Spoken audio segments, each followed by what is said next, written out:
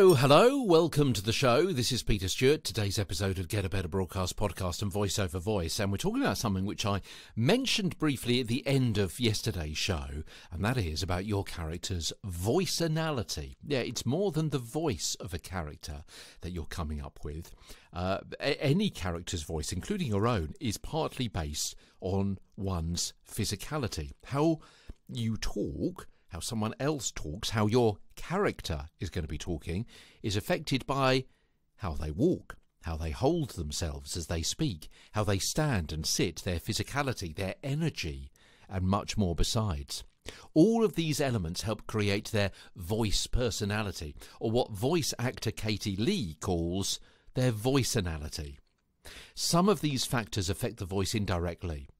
Someone holding tension in their fists or frame will have a tense voice and attitude, and others will affect their voice much more directly.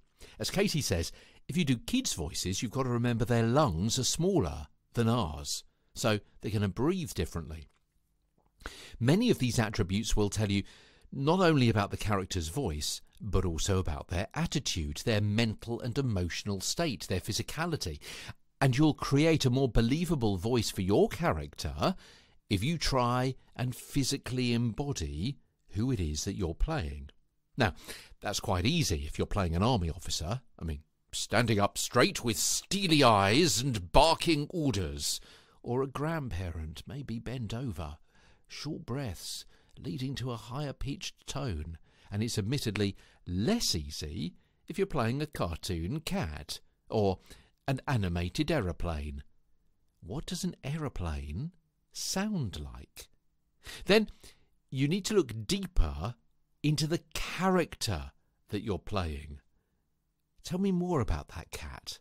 Tell me more about the aeroplane, their age, their background, the storyline. And it's from that kind of detail that the voice will emerge if the character you're playing is not usually animated and doesn't usually have a voice.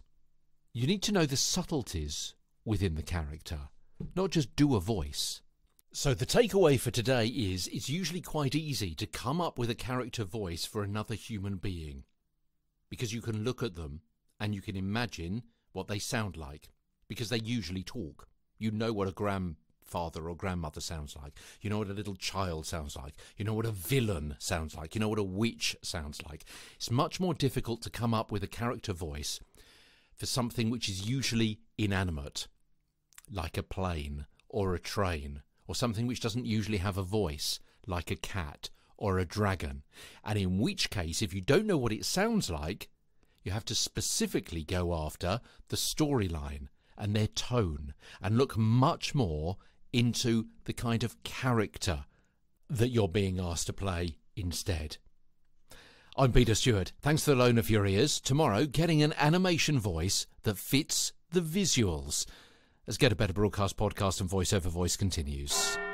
From London, I'm Peter Stewart.